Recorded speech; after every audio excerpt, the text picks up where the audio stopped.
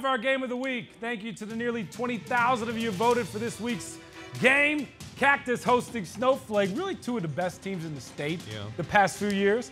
They just know how to win, produce good talent. Both runners up last year. Snowflake all about that travel, but these dudes can play. Shout out Lobo Nation, Brennan Bryant, Peyton Papa, touchdown. Snowflake up early, but back comes Cactus. These dudes can run too.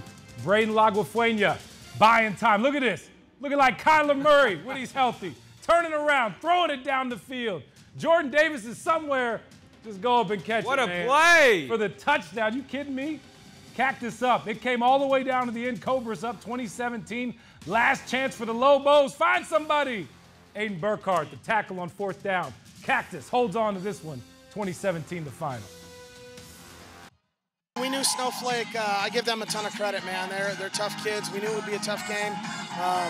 We found a few ways to make some plays at the end, but we got to get a lot better. Glad we came out with the victory, but we definitely didn't play our best game, so we got to regroup, and on Monday we got to come back with a better attitude because we're a lot better than what we showed tonight.